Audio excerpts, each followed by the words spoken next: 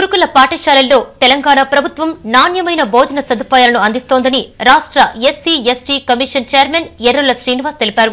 తెలంగాణ రాకముందు హాస్టళ్లలో చాలా సమస్యలు ఉండేవన్నారు. ప్రత్యేక రాష్ట్రం వచ్చిన తర్వాత సీఎం కేసీఆర్ ఎన్నో సంక్షేమ పథకాలు ప్రవేశపెట్టారని వెల్లడించారు. పెద్దపల్లి జిల్లా సుల్తానాబాద్ మండలం గర్రెపల్లి గ్రామంలోని బాలికల గురుకుల పాఠశాలను తెలంగాణ రాష్ట్ర SC ST commission chairman Errala Srinivas సందర్శించారు. హాస్టల్ విద్యార్థులతో కలిసి భోజనం చేశారు. విద్యార్థుల సమస్యలను అడిగి తెలుసుకున్నారు. అనంతరం విద్యార్థులతో ఏర్పాటు చేసిన ప్రత్యేక సమావేశంలో ఆయన మాట్లాడారు. గురుకుల పాఠశాలల్లో ఎలాంటి సమస్యలు లేకుండా సీఎం కేసీఆర్ చర్యలు తీసుకుంటున్నారని తెలిపారు.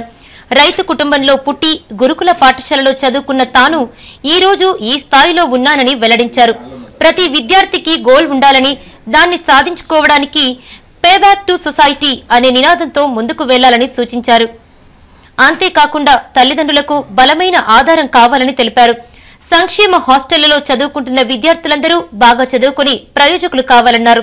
తల్లిదండ్రులకు ప్రభుత్వానికి మంచి పేరు తేవాలని సూచించారు. సమావేశం అనంతరం కళాశాల ఆవరణలో మొక్కలు నాటారు. ఈ కార్యక్రమంలో పెద్దపల్లి జిల్లా గ్రంథాలయ చైర్మన్ రఘువీర్ సింగ్, కళాశాల ప్రిన్సిపల్, ప్రముఖ గాయకుడు సాయి చంద్ తదితరులు పాల్గొన్నారు. ఈరోజు విద్యార్థులకు పౌష్టిక ఆహారం అందుతుంది కాబట్టి ఈరోజు విద్యార్థులందరూ కూడా చాలా ఉల్లాసంగా చాలా గొప్ప చదువులు చదువుతూ ఉన్నారు. విద్యార్థులందరూ బాగా చదువుకొని ఒక ఉన్నతమైనటువంటి స్థానంలో ఉండాలని ఎస్సీ కమిషన్ మనస్ఫూర్తిగా కోరుకుంటూ ఉన్నది. నిజంగా ఆ విధంగా ముందుకెళ్తారనేసి కూడా ఒక గొప్ప ఆకాంక్ష మాకు కనబడింది.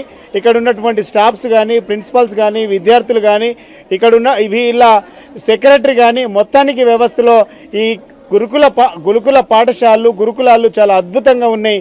బాగా చదవాలి, భావితరాలకు ఒక బంగారు భవిష్యత్తు ఇక్కడ ఉన్నటువంటి విద్యార్థి లోకమే అన్న సంగతి మన కళ్ళ ముందు కనబడుతూ ఉంది.